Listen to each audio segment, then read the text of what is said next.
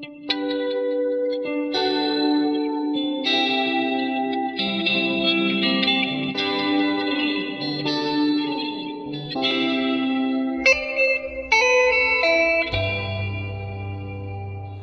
do you think they think that they can get away with ignoring your rights, your constitutional rights, with this virus? Because I think it's the government, and the government they think they can do whatever they want to do. Mm-hmm. Well, why could they ignore the Constitution like they are? Why do they think they can get away with it? Because they're a bunch of crooks. Why do you think they're ignoring the Constitution? Because they want to replace it. Why do you think they feel they can get away with it? Because they think we're a bunch of sheep-minded morons that are just going to deal with it. I don't know. I just think those that are pulling the strings and in charge, it doesn't suit what they're trying to do. You know what I mean? I think they're trying to tear down the Constitution. Why do you think they feel they can get away with ignoring your rights? Money. Money? Yeah. Why is it that you think they can get away with it? I guess is a good question. You think they're above the law. They think they're above the law. You think they're above the law and they can manipulate the rules to their liking. You know what I mean? I agree. So they can have their way. Right. Right. You fill up their pockets, let's be honest. Yeah. You know, and control us, you know. Could you tell me why you believe they're ignoring our Constitution? I believe they're ignoring our Constitution. I think it's a plan, honest to God. I think it's a way to, you know, rig the election this year. I think this is all a plan for the election year. It just so happens that, you know, there's some big names behind all this stuff, and, you know, they're doing anything they can to, you know, get leverage on the average day American. Why do you think that they feel that they can get away with it? I mean, what do you think gives them the authority to just simply walk away from this Constitution on us? Power and control, and that's about all I can come up with. Would you agree then that it's basically a matter of we no longer have enforcement power behind that Constitution? What's that? Would you agree that it's a matter of how we no longer have power behind that, or enforcement power behind that Constitution? Yeah, I think it's all manipulation to the average day American. We don't have a voice anymore. It's all about the upper echelon of people. Last question. What do you feel, if we put the Bible in its place, would we have enforcement power from God above? You know, I'm not too big into, you know, reading a Bible, but from what you have said, I do believe that, you know, there is a way and a will to, you know, get back the rights of the everyday people living by God's way. Okay, well, thank you very much. Yeah, no problem. Hello. Hey, Glenn. Hi, Ellie. Thanks a lot for calling in. Hey, tell me something, if you would. Why do you think all the world's leaders are ignoring the world's constitutions? Well, it's pretty simple, Dwayne. What I think it is they're setting up for the New World Order. So they have to collapse every economy, every country, so that they can put in their agenda for the New World Order. It may take a year or two before that gets done, but they have to start somewhere. So I think that's what's happening right now. And why do you think that they feel they can get away with it? Because they put the fear in the people. If you put the fear in the people, they can do anything. Mm-hmm. You know, I mean, there may be 10% of us, if that, worldwide, that really are not afraid, but most of the majority of people are afraid, and so they'll do anything that they ask them to do. Okay. Now, one last question for you. What do you think? Should we put the Bible in place as a new constitutional type document? Well, that would be great. But it isn't going to happen until the Lord comes back. Ellie, what if I told you we could do that today? We don't have to wait until the Savior comes back. I believe he's waiting for us. The Puritans did that, and they weren't waiting for the Savior. They just put it in place. The churches are all saying that so that we will sit back and wait for the Savior to come back rather than doing what we're called to do. And that's what churchianity is famous for, keeping people from thinking that it can happen now. The Puritans didn't have that problem. The Israelites didn't have that problem. And the Waldenses, the Albigenses, the Huruli, The Visigoths that were in the European theater throughout the Dark Ages, they didn't need to wait for the Messiah either. They had societies going by the Bible in their times. And most Americans have never heard any of this in their history classes and churches. I'm familiar with the Waldenses, yeah. They had to actually flee in order to prevent from being killed. They lived in the mountains. Right, but if the whole world starts to wake up, as we are now, see, that was just one area, and there was just one area being persecuted. Our whole world is being persecuted right now. It's the perfect opportunity, the perfect window of opportunity to tell the world, wake up, start reading your Bibles. It can be a perfect law book for us, and because of that, we're going to, I believe, see the Father come back to us in a way he has never come back on this planet before. For those who are standing with him in this attitude that we are going to set up his kingdom, waiting for the Messiah to come so that it's ready for him when he arrives. And all we got to do is escort him to his throne. Okay. Okay? That's what I agree with that. Okay, that's what I've been saying for 15 years now. And so the whole concept, again, is to try and get people out of that churchianity mindset that we have to wait for the Messiah to arrive. That's exactly what Rome taught. It came out of the Roman Jesuit church and churchianity teachings. That's what futurism was all created for, so that we will think nothing can happen yet. We might as well sit back and wait because we're going to be raptured away. And keeping us waiting and thinking that we have to wait is exactly what they want, because they don't want us waking up and getting involved and trying to put a Bible in place and getting the Father's favor back now. Does that make sense? Okay. Yep, it does. So what we're trying to do, we've got a perfect window of opportunity. Everybody's waking up, and I've got tons of videos sitting here from, I got off YouTube, all kind of famous people saying they're not honoring our Constitution. They're disregarding the Constitution. They're not paying attention to the Bill of Rights. They're not doing this. They're not doing that. The Second Amendment's being thrown out the window. Yeah, the reason for that is that Constitution's unbiblical. It is, and, right now, it's null and void, basically. Exactly. And that's why it's the perfect opportunity to tell everybody, now's the time. Let's get that Bible back in place like the Puritans had, and the Father will bless us left and right if enough of us do it. Now that all man-made laws are being totally ignored anyway, what do we have to lose? And if even just that 10% of us really put our hearts into gathering more of those who also see this with us, well, I believe the Father will then start opening more and more windows for us, and he'll protect those who are with him. And that might be taking place right now with a few of us who are doing it. What's holding things back are the people who are saying, no, we have to wait for Christ. Well, that's Roman Catholic teaching. Because they don't want us stepping out of the boat first like Peter did. See, the Messiah couldn't rescue Peter until he first stepped out of the boat. That's right. So he had to trust. Yeah. And that's what we have to do. We have to step out in faith, come out of the beast system, come out from among her that you touch not the unclean thing, and I will receive you. It says we have to step out first. There's 4 different places in Scripture talking about the end times where we're to come out from among them. But bottom line is we're to be encouraging people that the Bible should be, the literal Bible should be put in place as a law book. Go to Washington, take the glass cover off that ancient old document called the Constitution, take it out and put the Bible in that glass case and put the lid back on and say, okay, now, Father, come on back down and help us. That's what I see that needs to happen. Okay. Does that make sense? Yep, it does. Okay. So now that I've gone through this, Ellie, tell me, down there in Arkansas, if you and a bunch of your friends were to hear me say, let's put the Bible in the place of the Constitution, what would you say? I would say let's go ahead and do it. Sounds like a good deal. All right, Ellie, thank you very much for being with us again. You're welcome. Have a good evening. Okay, thanks, Dwayne. Blessings to you. Bye-bye. Bye-bye. If we had the Bible in place, don't you think the Father would enforce it for us and stop all this for us? Well, he would. Yeah. Yep, he would.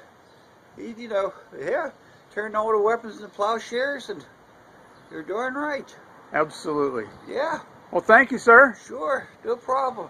I've got with me Walter Schuh, originally from Germany, now residing in Idaho, up there in Coeur d'Alene, where they had the interesting Antifa showdown. Walter, how are you? I'm okay, yeah. Good to hear it.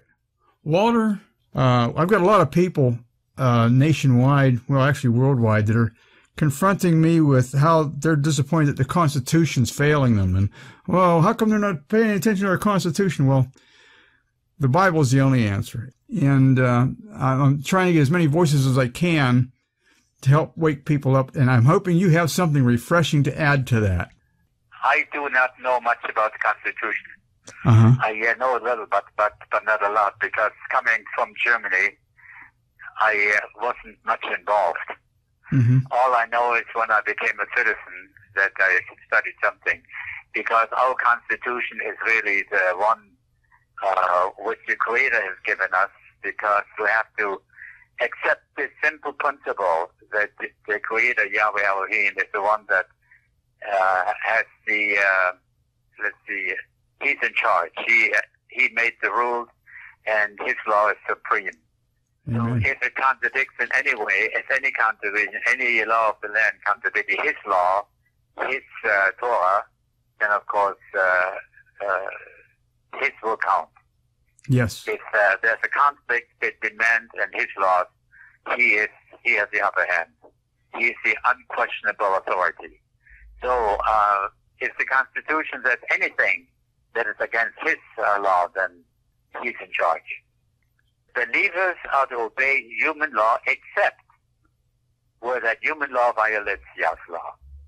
So our supreme duty is to obey Yahweh. Since Yahweh tells us also to obey human laws, he said that. We should. But when they come in conflict, that's the problem. Mm-hmm. We are to obey his law. Well, if I may here, Walter, let me ask you to back up just a little bit. And just like almost every American in this country right now who doesn't understand why our Constitution is being ignored, and every one of us is learning something new every day that's been hidden from us for a long time. So a lot of them will say what you just said, that the Constitution was given to us by our Creator. That, I believe, is where everyone's making their mistakes. That was fed to us by the mainstream media, by the twisted school systems that we were all fallen into, not just in America, but in other countries. And you also said that the Father's law should be supreme. And you actually used the word supreme. I wholeheartedly agree with that. And because you spent your life in Germany, I know myself and all of our listeners are not going to blame you, because many of them themselves don't know this that I'm going to say here about what the Constitution says about what is supreme and what's not. This is what the Constitution really says. Article 6 of the Constitution says, "This Constitution and the laws of the United States which shall be made in pursuance thereof, and all treaties made of which shall be made under the authority of the United States, shall be the supreme law of the land. And the judges in every state shall be bound thereby. Anything in the Constitution or laws of any state to the contrary, notwithstanding." What's that essentially say? It says, this Constitution shall be the supreme law of the land, not the Bible. Anything in the Constitution or laws of any state to the contrary, notwithstanding.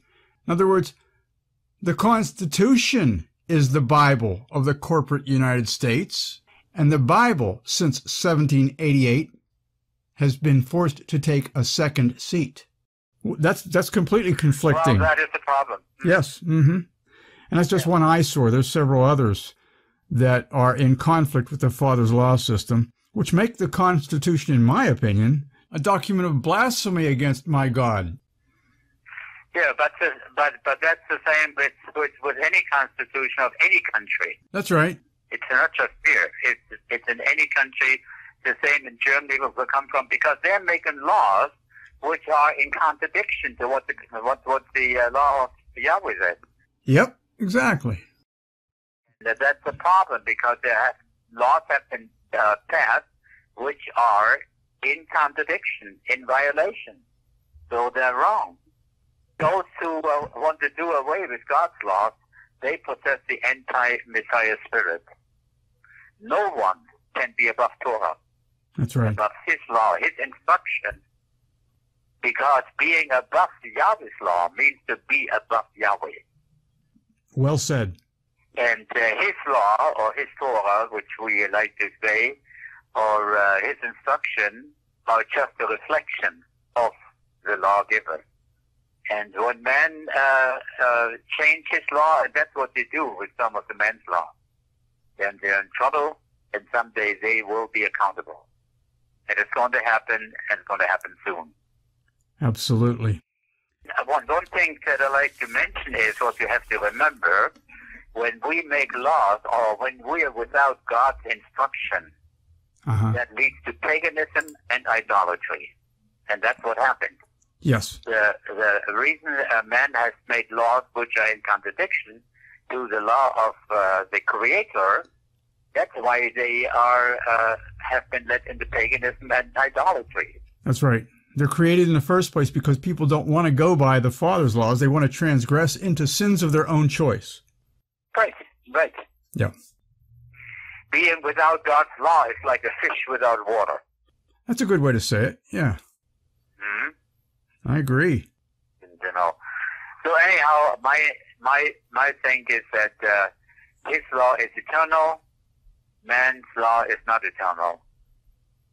And his law cannot be changed. It cannot be improved.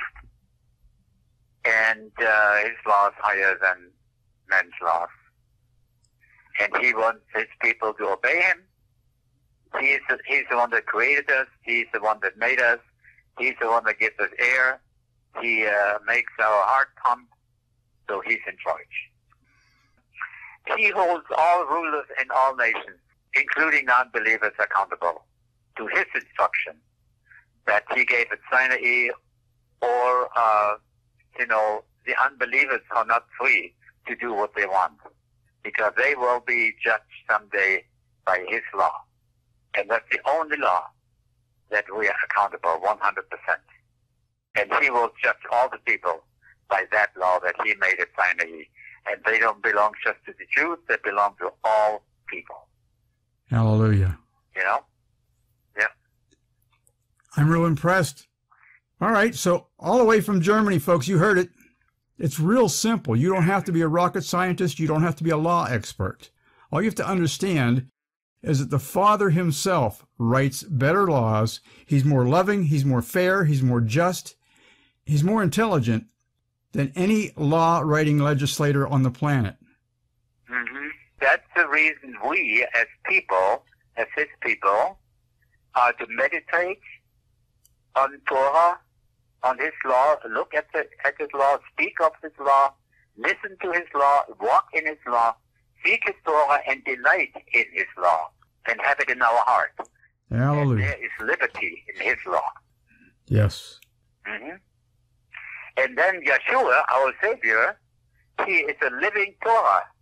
He is the same yesterday and today and forever. Hallelujah.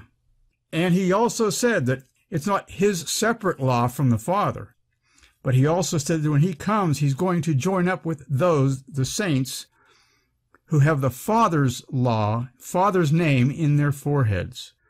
So right. He is, the Son is an ambassador for the Father's law system. He didn't bring his own new, simpler law system. Mm-hmm. The problem also is that people, they fall for the law of men, for the laws of men, because they don't know what Yahweh's law says. Yeah. Because we need to know what it says, we need to know what it states, so we know when a law comes that is different, so we know that it's wrong. Without the Torah's guidance and direction, we would be lost in the stormy seas of confusion. Yeah. Without a spiritual guidance system, we flounder about wandering aimlessly through life. We will take anything what comes our way. Within the Torah lifestyle, there's still ample room for spontaneity and freedom of expression. His law is fair, his law is right, and that's what you want to follow. The perfect law of liberty, right. Yeah, and it's the way, the truth, and the life. Absolutely. And it's simple, too. Yes, it is. When people look at the Torah, at the instruction of the Bible, it has like 613 different laws, but they are, we don't need all of those anymore because we don't live in the country, we don't have the Levitical system. Some are applied to the priest, some are applied men, some apply to women. But his laws are very simple. We are to love him with all our heart and our neighbor as ourselves. And love is the fulfilling of that law. That's right. That's the fulfilling, yeah. And then the other thing is we have to remember that the Creator's law is eternal. It will never change. Yeah. Because he says in let's see, what is it, in Malachi 3:6, I am Yahweh and I change not, period. That's right. So he's not changing it all the time. He's not changing. Man's laws is changing all the time. You know, just one generation later, they change things. Look what's happening today. Wear a mask today, don't wear one tomorrow. Eat in a restaurant today, don't eat in a restaurant tomorrow. You know, talk about change. Right, right. And that's from state to state, city to city. Who knows what's they do that on purpose. Yep. They want us in chaos. The reason being is because Satan is behind it. That's right. He's the master of chaos. And he's a liar from the beginning, Amen. According to John 8:44. Hallelujah, I agree. Okay. Well, Walter, I promised I'd keep you short. It's been a real delight having you on with us again. I appreciate your time. Not a problem at all. Well, you take care and God bless you. Yahweh bless you too, my friend. Bye-bye. Why do you think that they're ignoring our constitutional rights? Why do I think they're ignoring our constitutional rights? Because they want us to go by a different set of laws. Okay. Why do you think they can get away with it? Because we're being dumbed down and we're just learning to be a part of the mass instead of our own person. You think it might have something to do with enforcement power, and there's the fact that we're not going by God's laws for him to enforce it? Absolutely. Okay. What do you think about putting the Bible in the place of the Constitution in America? I think we'd have a lot more happy people that were more friendly and kind to each other. Very so I good. think it'd be a great thing. Absolutely. Thanks a lot. For sure. What do you think about the idea of replacing the Constitution with the literal Bible? Well, that book, the Bible, has been proven accurate more and more and more and more. And on top of it, it is straight, justifiable law. There is no one that comes away from being judged under that law that feels cheated. There's no way for them to feel like they were taken advantage of. And every person that would have a grievance would be satisfied. And I don't expect that works this way with the current government. Good answer. I like that. I thank you very much, Steve. All right. You have yourself a good day. And thank you. Bye-bye. Who'd like to hop in next? Hi, this is Jackie from California, and I think we need to replace the Constitution with the Bible. That's good. I like to hear that. Yes, and with the word of the King of Kings, not man. Hallelujah. Thank you, Jackie. Oh, bless you. And bless you, my dear. Thanks again. Bye-bye. Bye. Hello, who do we have here? Go ahead, chime in. This is Kevin from Pennsylvania, and I feel the difference between constitutional law and biblical law. With the constitutional law, it puts man first. Men and women of power dictating to the masses what is best for them. Biblical law puts God first. And when we put God first, everything else will fall in place. The country today is run by power-hungry politicians. Say they are working for you, when in reality they're trying to control you and I for their benefit. They're pitting man against man, create civil unrest. They're tying the hands of our police along with our citizens. We're being told where we can go and how many of us can go there. We are forced to wait in line. Told what businesses are essential and which ones are not. Our places of worship have been shut down. Fear is used to control our lives. It's time to take back our country in Yahweh's name and use the Bible as it was intended. The Constitution was written over 200 years ago with we, the people, as to whom it would serve and glorify. The Bible is thousands of years old and is for the glory of God. Wow. Thanks, Kevin. That was wonderful.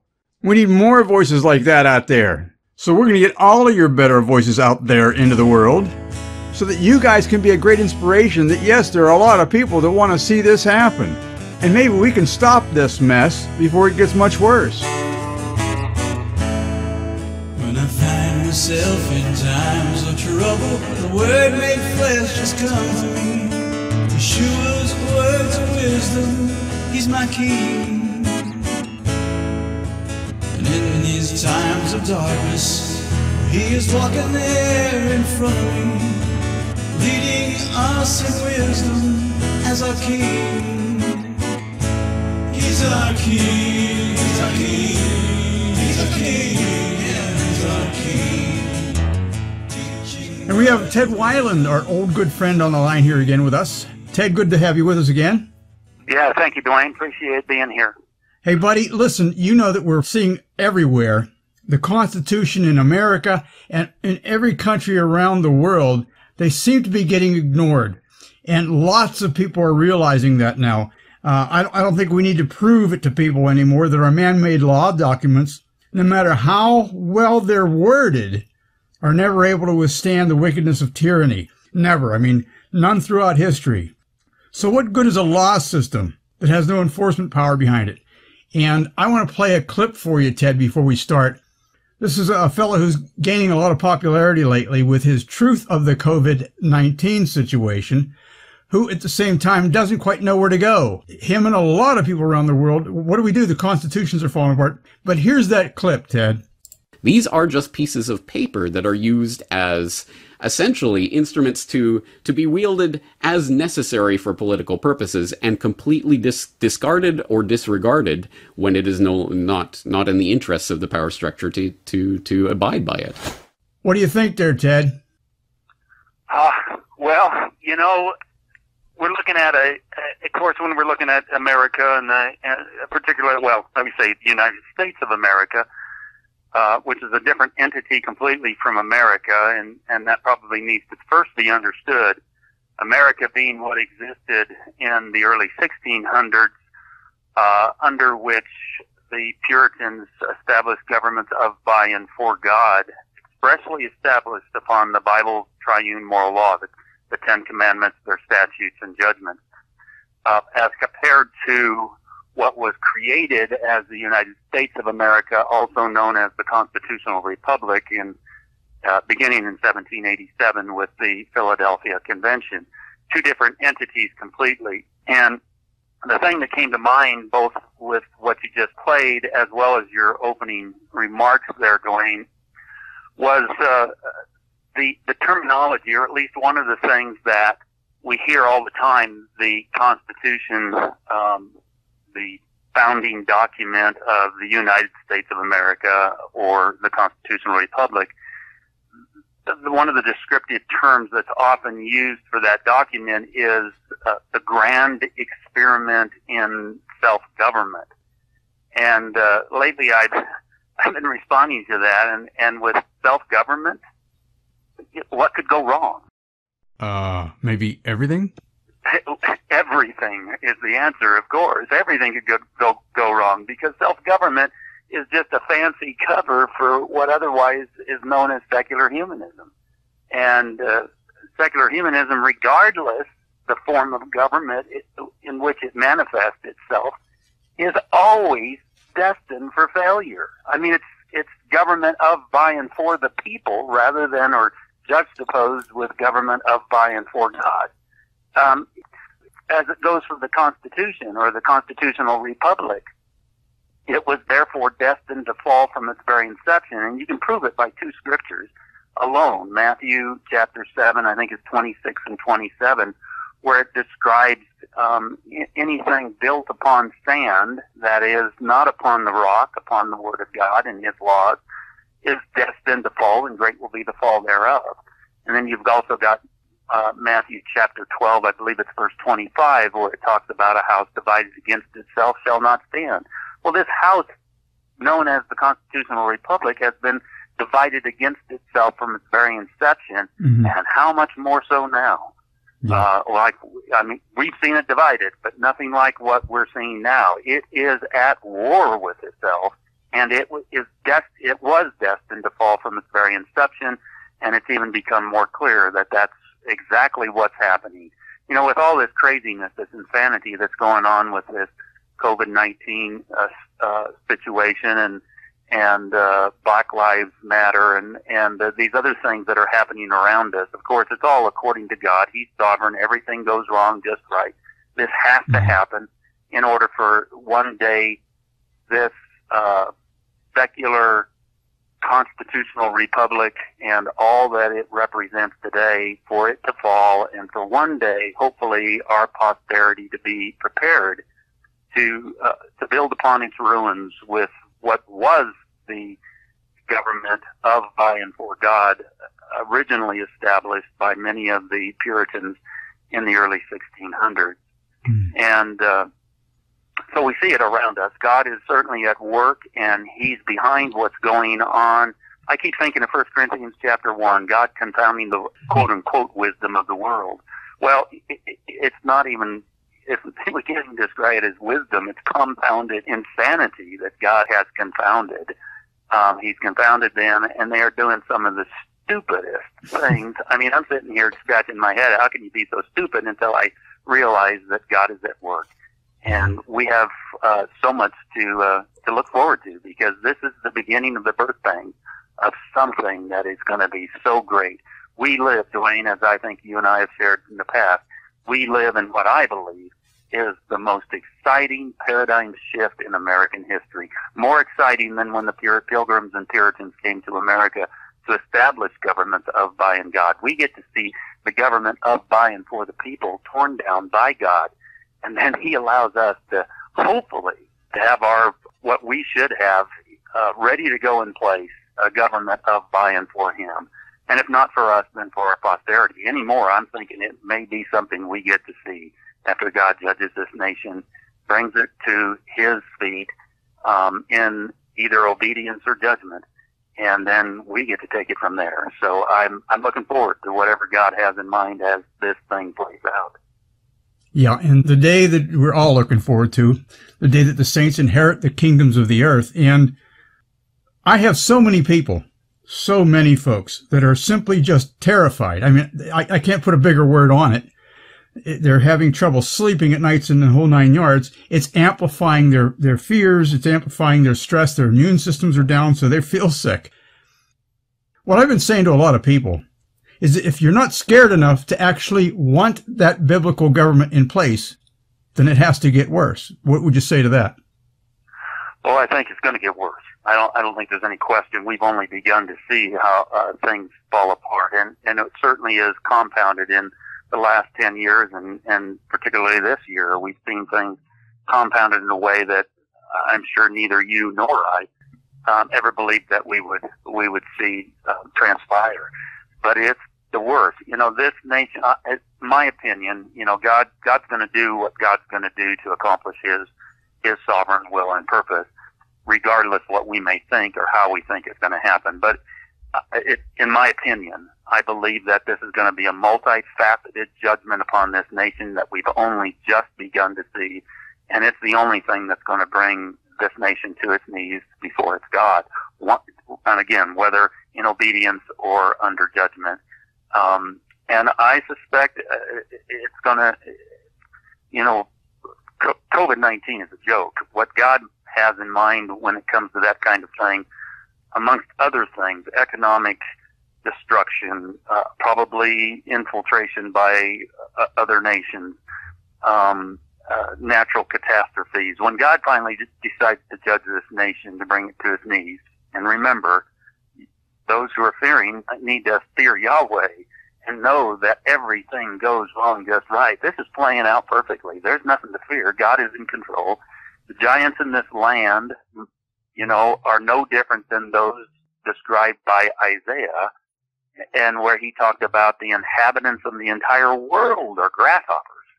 You know, when the 10 spies came back with the bad report out of the land of Canaan that there were giants in the land and that they saw themselves like grasshoppers, and so did the giants. Therefore, we empower the giants, by the way, with our own pessimistic outlook upon really not not ourselves, but our God, that our God is greater than all of the grasshoppers. And what the Israelites of old were facing was just a larger form of grasshoppers.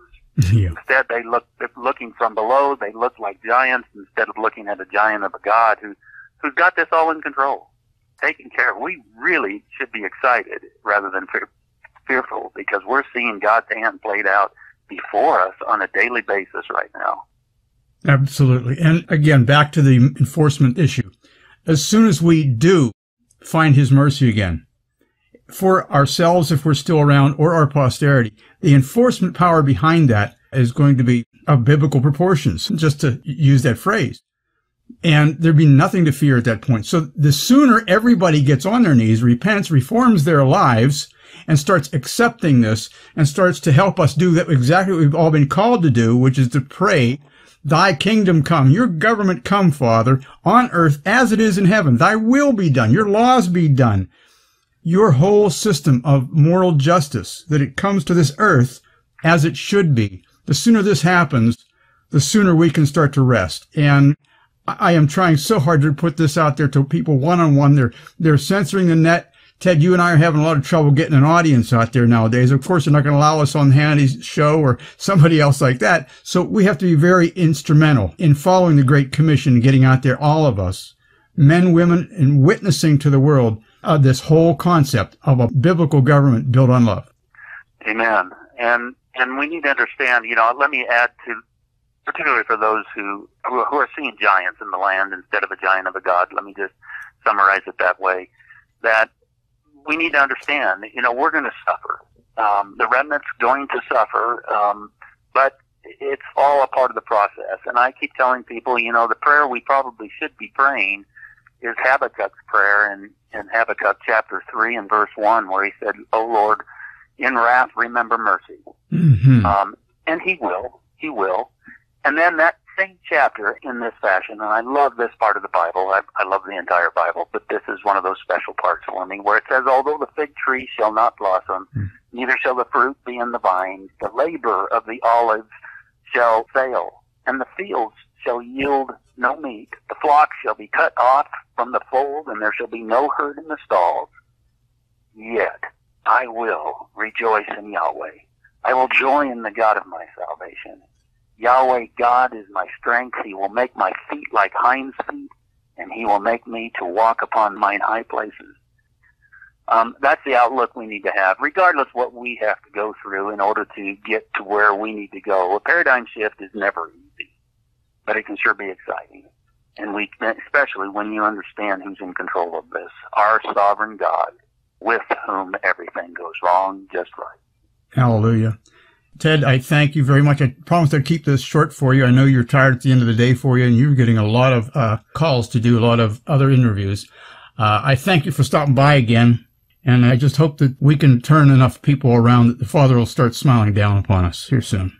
Yeah, amen. Amen, and thank you, Dwayne, for having me share this time with you. And I thank you, Ted. Blessings, buddy. Thanks. Yep, bye-bye. Bye-bye. So let's go over a few things that we weren't told by mainstream media, our schools, our churches. Just to give you folks a few more tidbits of things that may have never crossed your mind before in the ways of research and facts. For starters, back in 2005, there was a quiet little news gathering where there was a press conference in the Oval Office. And George W. Bush was getting hammered by a lot of the people in that press conference about how the Patriot Act was destroying a lot of our constitutional rights. What was getting him upset, and as some of you know, George Bush wasn't one to keep his calm. At one point he said, quote, "Stop throwing the Constitution in my face. It's just it's just a goddamn piece of paper," unquote, he said. Folks, that's exactly right. Just as we've heard James Corbett say, it's just a piece of paper. There's no enforcement power behind it. There's no God standing behind it saying, "Don't mess with my people." But in today's world, he can't officially claim us as his people because we're standing in two jurisdictions at once. We're claiming with our lips that we're a part of Christ's kingdom. We respect the Bible and its laws. And on the other hand, with our works, we're officially signed in, sworn in by signature, that we're in Satan's jurisdiction in an imaginary neutral or secular world called the United States of America. Now, this is where Ted touched on a moment ago. So let me explain to you. The original America, and regardless of the controversies over the actual name of America, even so, we were in this nation, meaning the Christian colonists, beginning in 1620, following the Bible. And we began this nation based on that Bible as our law book, claiming this land for that kingdom. But of course, there was another entity that claimed this land for another empire or kingdom, which was Christopher Columbus when he planted the flag here. And we were taught that in our history books that he discovered America in 1492. It had no significance at all to us in this time and age, except that it points out that Christopher Columbus had a document given to him by the King and Queen of Castile, who at the time were the beginning of the Spanish crown. Now, the Spanish crown was not Spanish to begin with, just like the British crown. It was a franchise of Rome. If you read the document that Christopher Columbus was given in order to go discover America, of course, he didn't discover anything. The Vikings and South Africans and people from all over the world had been there centuries before that. They said he discovered it for the Spanish crown. Well, people would have been upset if he had discovered it for Rome, so they had to give it a cover franchise. So he went over there with a document that said, "You will be given admiralty jurisdiction over this land that you shall discover." I'm paraphrasing. We have that on some of our older videos. Which did what to America?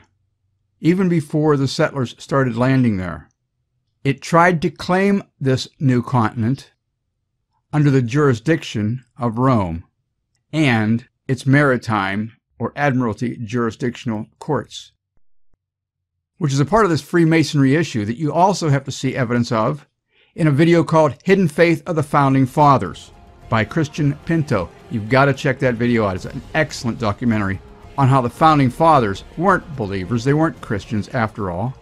It even exposes David Barton as to how he twists all kinds of things around and does all kind of word manipulation acrobatics to get you to believe that it wasn't the Puritans that landed here on the Mayflower at Plymouth Rock that are our true Founding Fathers, but the men who eventually wrote the Constitution in secret, put it in place, and had even laid out Washington, D.C. in a very strange and Masonic way, that they are our Founding Fathers. They are the ones we should look up to as our heroes of true Christianity, even though there's pagan images and statues all over Washington, D.C.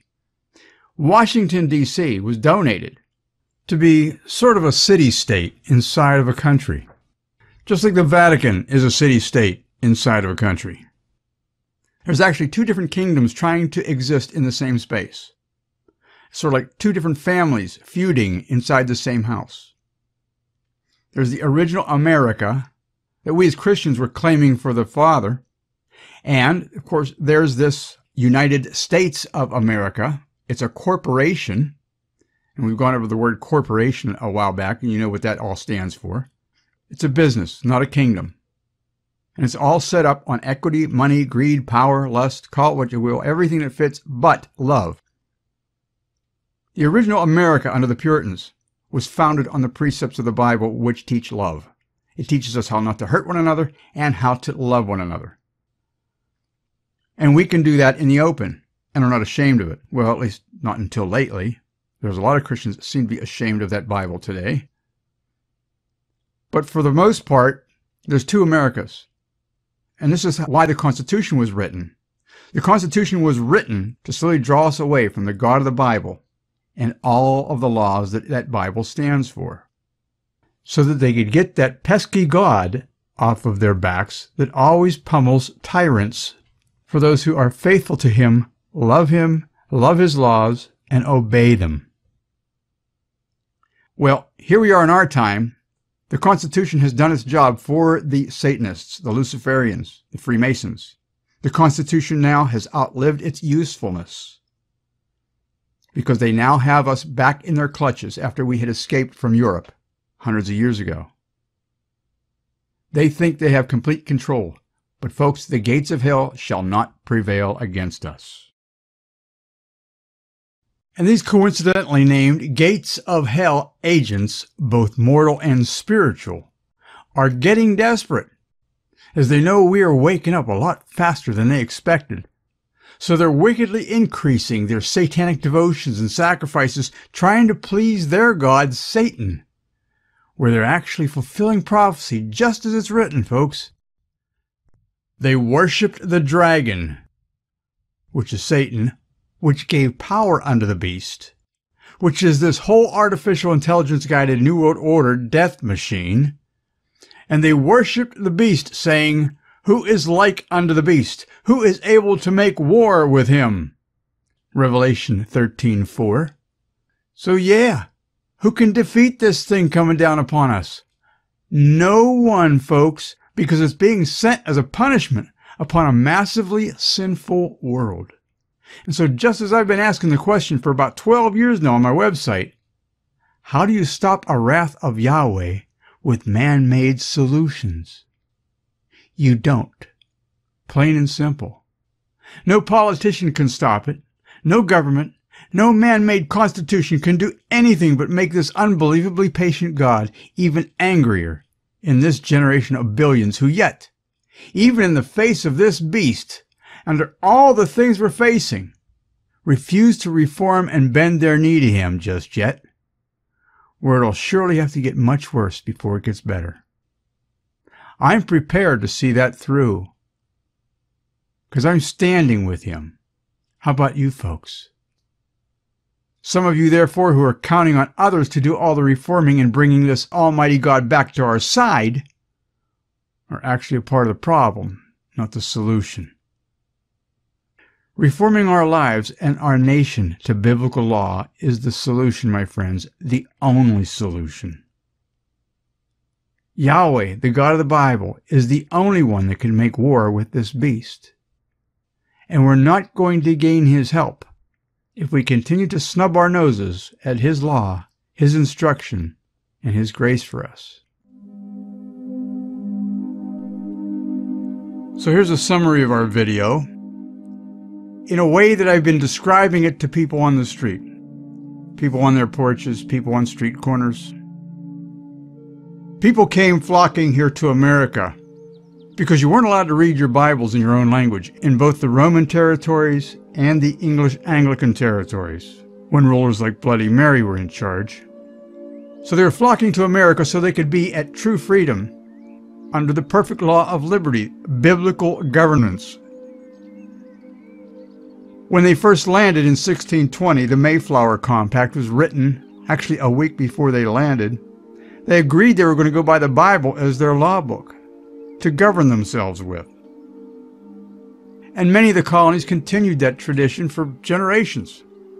150 years before the Constitution was put in place, which, again, in Article 6 says it is the supreme law of the land. By then, a lot of people were here, either being complacent Christians at that time, having gotten settled in and too comfy, and or a lot of secular people that were shipped over here intentionally to infiltrate us, where, again, the Constitutional Convention was held in secret. George Washington was given the minutes of those meetings, and they were never to this day released. If you want to see that information, that's in a book by Gary North called Conspiracy in Philadelphia, which you can't buy hard copies of anymore. And I don't know that I could trust the digital ones online. But that's a good book. And of course, as always, you can go to Ted Weiland's research material as well. And there's many other guys around the nation that have evidences for this. When the Constitutional Convention was being held, it was being held on the second floor of a building where they knew snoopers couldn't listen in. Why? Why all the secrecy? Why were the minutes never released? Because it was a coup. It was designed to get a constitution in place that would replace biblical law in America. When the Constitution then was ratified by the states in 1788, I believe the Father, in an imaginary way in my heart, sat back and said, "Oh, okay, I had given each of you a free will, as individuals, as gatherings of ecclesias, and as a nation. You've been given a free will to either go by my laws that teach you how not to hurt one another and at the same time how to love one another. But because I gave you a free will, I have to stay out of this arrangement, just as the prodigal son story explains. And here's how that works. You see, the prodigal son, for those of you that know that story, obviously became of age, told his father he wanted his inheritance. He was going to go see the world, basically, right? The father surely didn't like the idea, but because the son was of age, he gave him his inheritance, probably gave him a blessing, gave him a hug, told him I love you, told him be good, told him don't forget your Father in heaven, and sent him off. Well, what happened? We all know the story. He spent his money foolishly on wine and women, basically. Lived it up, had a great time, then spent all his money. Then he couldn't make a living after that. And he realized he was happier with his father. He went crawling back to his father, expecting to grovel at his feet. And the father welcomed him back, didn't he? Essentially, that's what America needs to do right now. America is like the prodigal son. We walked away from the Father's laws to teach us how to love one another, how not to hurt one another. And the Father, because He gave us a free will, because He loves us and allows us to make choices in life, allowed us to wander as a nation. Now, as it also was in the book of Jeremiah, you see very clearly that Israel was in trouble. They were oppressing one another, if you read the book. And the Father was upset with them and was going to punish them. Lex talionis, eye for an eye. The punishment fits the crime. They were oppressing one another, so they were going to be taken into captivity. What did they want to do instead? They ran off to Egypt looking for military protection from Assyria, didn't they? Not wanting to be punished for their oppressive ways. In other words, they were trying to put a pillow on their backsides because they didn't want the paddling to hurt too badly. They would rather pad the backsides rather than repent, reform, and let go of their slaves.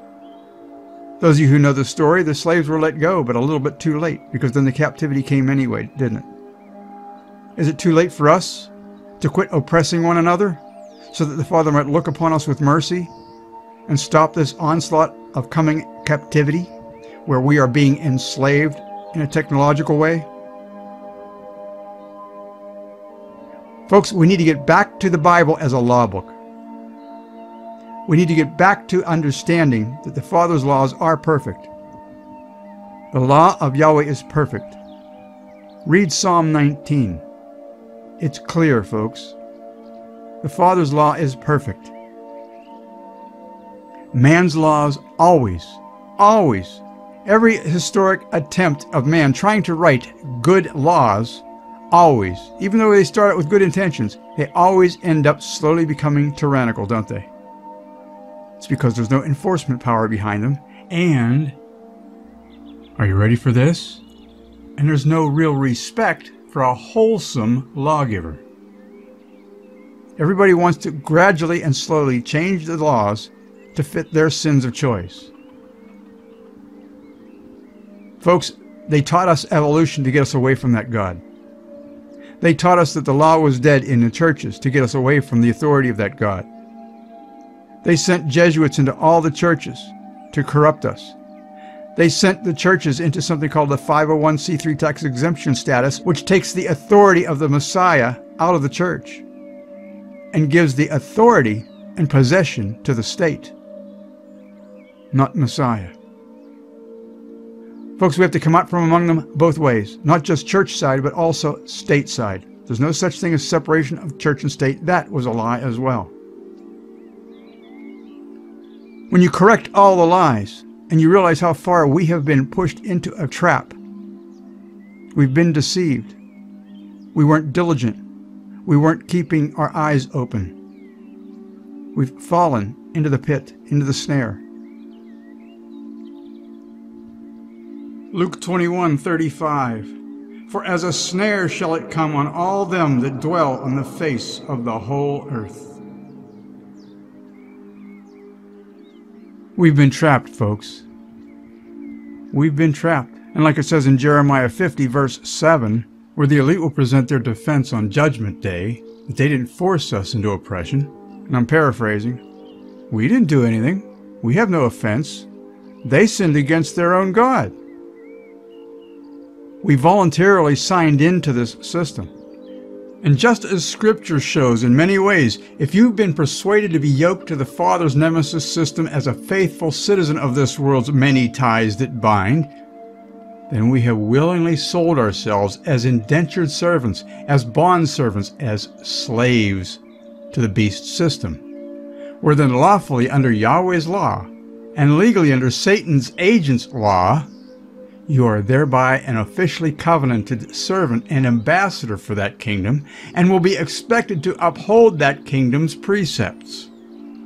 Those who have cut all such ties and have been bought with a price are again a possession of the Savior, where Satan knows not to touch Yahweh's anointed or their inheritance. But as it stands with billions today who have been deceived away from the reality of the spirit realm and Yahweh's word of warning, such souls are yet considered indentured servants, willful slaves, where the slaveholders can do as they see fit with you.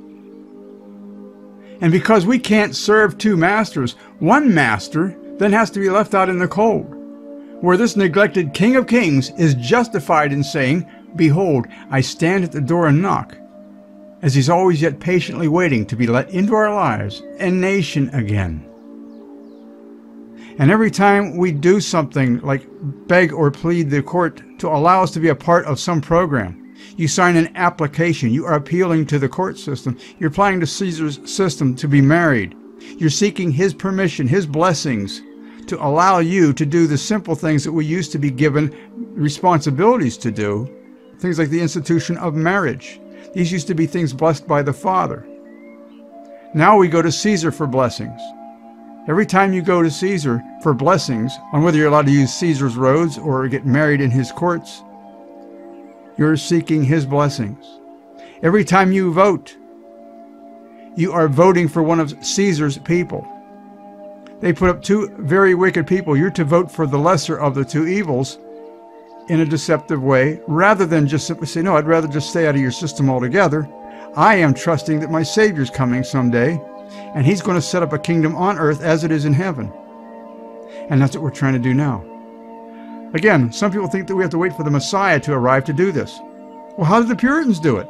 The Messiah didn't arrive back during the 1620s. How did the Puritans manage to do it? And then hold on to it for 150 years at least. Folks, the Waldenses, the Albigenses, Israel before Samuel, they were all following a biblical law system. It can be done again.